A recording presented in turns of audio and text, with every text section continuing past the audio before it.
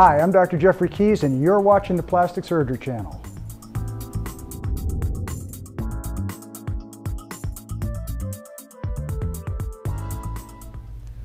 Hi, I'm Dr. Bill Adams, Chief Medical Officer of the Plastic Surgery Channel, and welcome to PSC Hot Bites, our newest program where the channel's experts cut to the chase, providing real answers to questions you want to know on hot plastic surgery procedures, topics, or technology. We want to help dispel the myths and marketing spin that often plagues patients and help you get the real story from our credible team.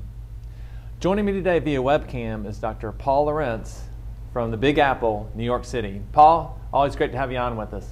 Nice to see you, Bill. So Paul, I didn't know if it was Halloween a little bit early or what, but there's this whole notion of the vampire facelift. What is this, and what do patients need to know about it?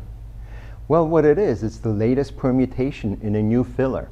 And what it is patient's own plasma or portion of the blood is extracted or drawn, and then it's processed, and that product or plasma with lots of platelets, it's injected. And what it does, it stimulates collagen growth. So how tested is this? Is there much science behind this technique? Right now, this is in its early stages, and sometimes the media sort of gets ahead of itself. So we don't have a lot of scientific follow-up on this particular procedure. But I think it's certainly something worthwhile to investigate. Well, Paul, those are some great insights.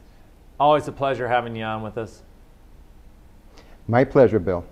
And we hope you enjoyed this segment of PSC Hot Bites.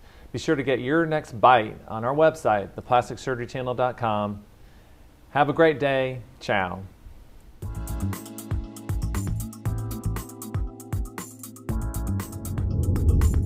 Hi, I'm Dr. Jeffrey Keys, and you're watching the Plastic Surgery Channel.